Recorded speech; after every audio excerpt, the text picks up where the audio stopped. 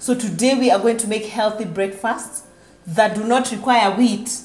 And then we're also going to meal prep them a bit so that I have a bit to tide us over throughout the week. So instead of having to make every morning, so we'll do that. And we're also preparing a nice, relaxing brunch for the family, because once in a while it's nice to just have a nice, sumptuous breakfast.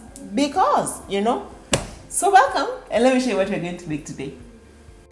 So what we're going to meal prep is granola. Okay, it has been a minute. And I love granola so much, and you can keep it and you can have it for weeks on end, all right? Then we're going to also meal prep some sweet potato and arrowroot fries. Some we'll have today, some we'll keep for the next week. Then we're going to have some hash brown potatoes with bacon and sausage. Yes, I know I said I'm going healthy, but you know, just cut a girl some break, okay?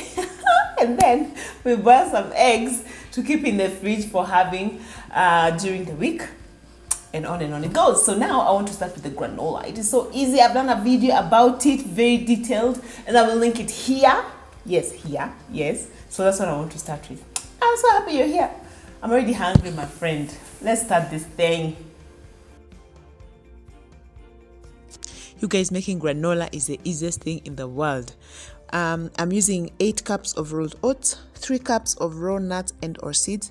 My nuts are not raw because I've already roasted the peanuts, so it's just peeling them, and because of this I'm going to put them in later. Some salt, cinnamon, 1 cup of melted coconut or olive oil, and 1 cup of honey, some vanilla extract, 1 cup of dried fruits, and 1 cup of chocolate chips. I mean, just mix everything up. The dried fruit, of course, and the chocolate chips will come in later, plus the nuts, because the nuts are already roasted. Your oven is preheating at 180 degrees. Line your baking sheet with parchment paper. Mix everything, basically the oats, the nuts if they're raw, the seeds, the cinnamon. I have this amazing seeds mix which has flax seeds, pumpkin seeds, a lot of other seeds I don't remember right now. And then we are going to pour the honey and the vanilla and the honey, oil and vanilla into a saucepan and over a medium flame, and mix it up. When it warms up thoroughly, pour it into the mixture and mix well until each oat and nut is lightly coated. Then the granola will pour onto a baking sheet, spread evenly, and bake until lightly golden. Simple, easy, for about maybe 25 minutes, turning it once, you know, and you will be good to go.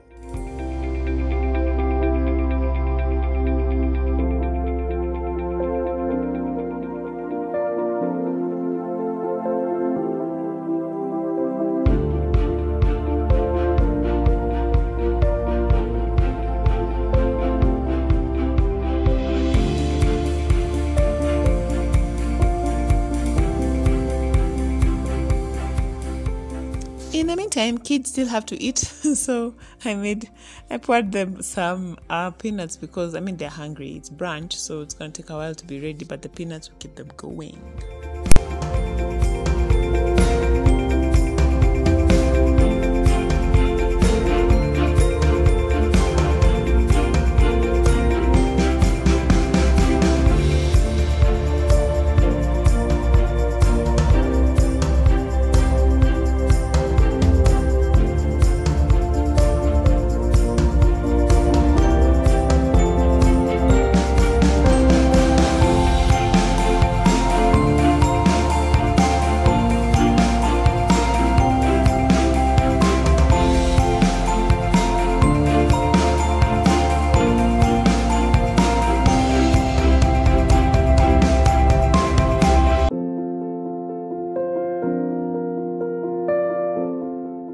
Now you don't have to peel your peanuts. I prefer to peel mine when we're making this kind of recipe, or the banana bread which you made the other day. Otherwise, when we're eating them, we eat them unpeeled.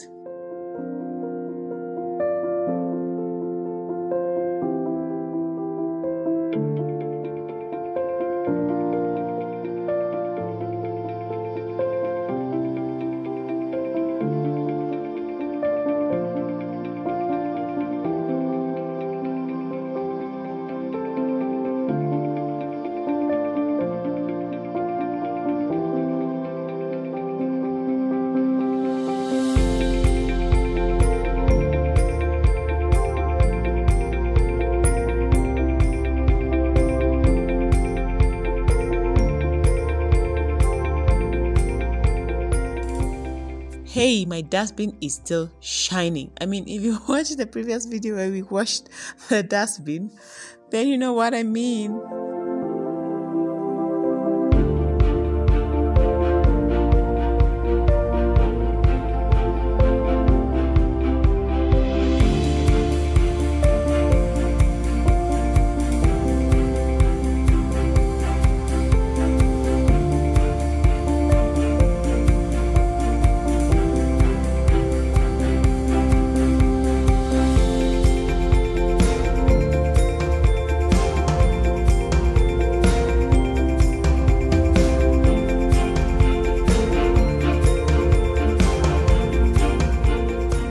I know the granola looks like it's two different colors, but that's because I put it in 2 layers in the oven. So what I do is after I remove the first time and flip it over, then I put it back the opposite way. The one that was at the bottom goes on top and vice versa.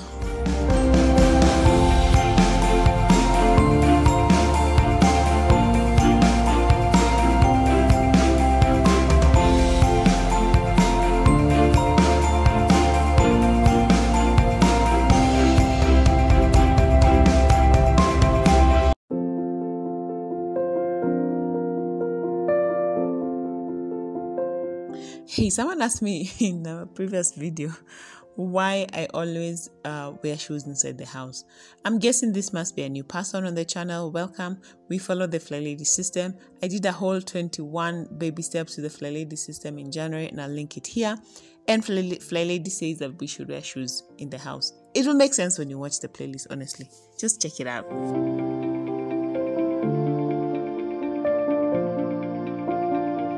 Now, looking at the muddiness of these sweet potatoes and arrowroots makes you want to scream. I know, me too.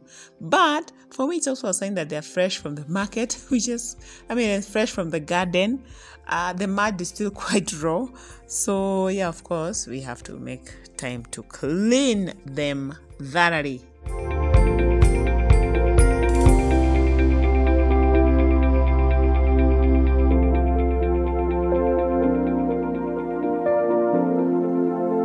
Again, in the last breakfast video I did, someone asked whether or not we have any sort of quote-unquote African breakfast. Yes, we do. As you can see, we do love sweet potatoes and we love arrowroots. We love porridge. In fact, there was porridge in that video. Remember the porridge that everyone said was too thick? A friend of mine from work always laughs her head off when she sees me. She's like, that was not porridge, that was ugali. Check it out, by the way, it was so funny. So yeah, we do have African inspired breakfasts up to and including these sweet potatoes and arrowroots.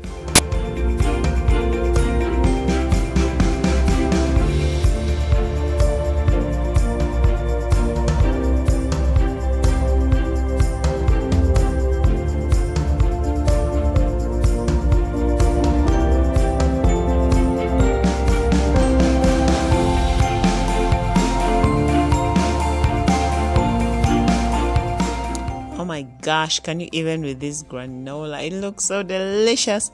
Now the trick is we have to wait for it to cool for 45 minutes when it comes out of the oven, as in let it cool completely undisturbed. And then after 45 minutes, then I'm going to top it with the dried fruit and the chocolate chips and all that stuff. So as we wait for it to cool, we go ahead with the rest of the recipes.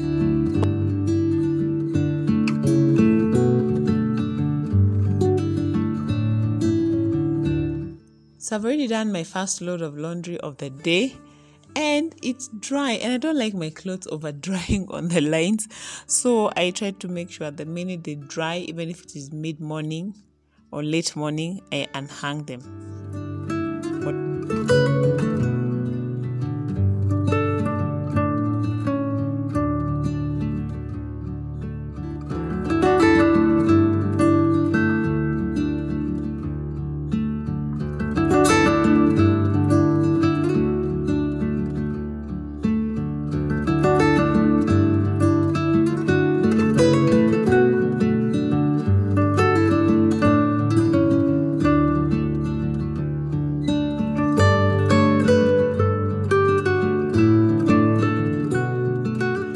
You guys, when I'm cutting these sweet potatoes, especially is when I realize how blunt my knives are. You know, someone said the most dangerous gadget in your kitchen is a dull knife. And that is true. By the way, I almost cut off the tip of my finger trying to cut these sweet potatoes with these knives. You guys, let me know how you sharpen your knives because our sister is struggling. So for the sweet potatoes and the arrowroots, we're just going to roast them in the oven. Basically, we're making sweet potato and arrowroot fries. And here's the deal, okay? Preheat the oven at 200 degrees centigrade and line your oven sheets, of course, with parchment paper. Then once you have washed and peeled your sweet potatoes, cut them into fry-shaped pieces, all right? Then transfer to the baking sheet and sprinkle with cornstarch and salt first. And make sure each and every fry is lightly coated in the powder of cornstarch. The cornstarch is great because it gives it that crispy shell. And then once it's completely coated, drizzle with olive oil or any oil and toss until evenly coated. There's no powdery spots that you're seeing. Now arrange them in a single layer and do not overcrowd them, otherwise they will not crisp up. Then we will bake for 20 minutes. Flip and bake for a further 18 minutes or until crispy. By the way, I was really impressed at how fast they cooked.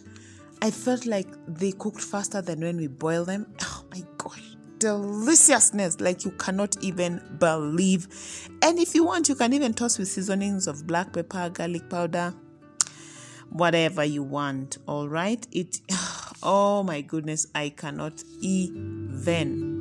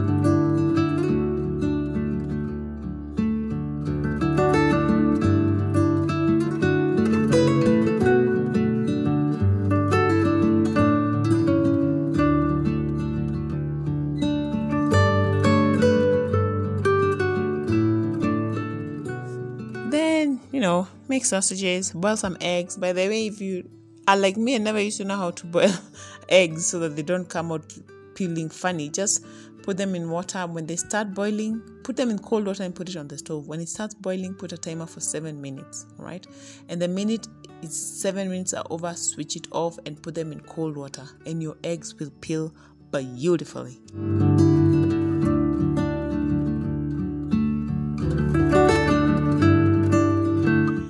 My daughter came to show me her new hair that has been made by our amazing help. Oh my gosh, she was so excited. We just went into a happy dance.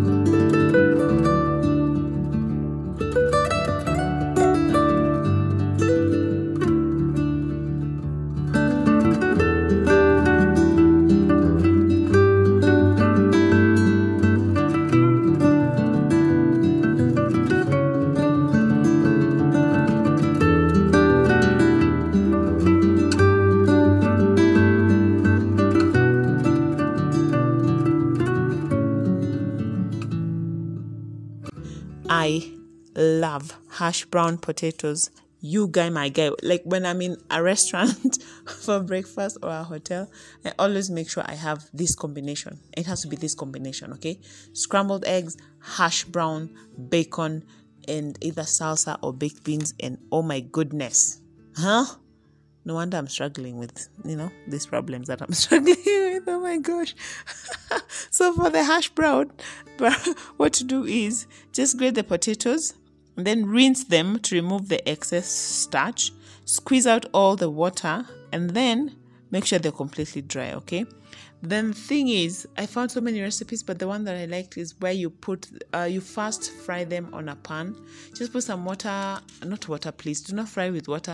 Fry with oil. Put some oil on your pan and then fry them until they're nice and cooked, all right? And then the minute they are nice and cooked, put them in a bowl and then, all right, here is where the real deal gets serious, okay? Now, once they're nice and halfway fried, they're half fried, put them back in your bowl, put some grated cheese, all right? Put some garlic powder, put some onion powder, put some black pepper, put some salt, put a little bit of, wheat flour, and then make your patties, okay? And then you are going to deep fry this in some hot oil. Well, not too hot. Americans are the ones to say oil. Some hot oil. And then, okay, I'm so excited about these potatoes. And then, what? Oh gosh, I'm forgetting what I'm saying. Yeah, and then fry until golden. But okay, you don't want your oil to be so hot, then they don't cook all the way through. So, you guys know the deal about deep frying. By the way, my kids are already asking for more. I have a big issue, by the way, with deep frying stuff. I try not to, so I'm looking for an air fryer. If you have a brand that you would recommend, and also tell me why, let me know in the comment section, because I'm thinking of getting an air fryer. But basically, that's how you make hash browns. Oh my gosh, that was so crispy. My kids love them so much. So did I.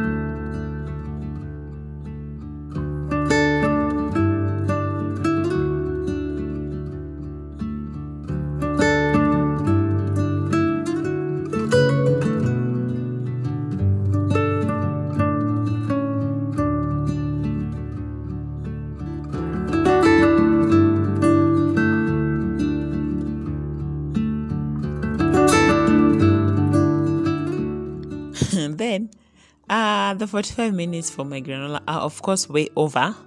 So yeah, the toppings need to go on now. So the toppings that I'm using, I'm just putting the dried fruits, of course, the raisins, and some chocolate chips, because hello, and yeah, and that's it, the granola. Oh my gosh. Oh, and did I say that I put some desiccated coconut? I did, yes I did. Please check out the other video I did, because you guys has a much more detailed recipe. So yeah, that's the granola. Oh my gosh. And this granola, by the way, will keep very well in an airtight container or in a Ziploc bag. Okay, I made so much, so I put one in the airtight container, the other one went into the Ziploc bag.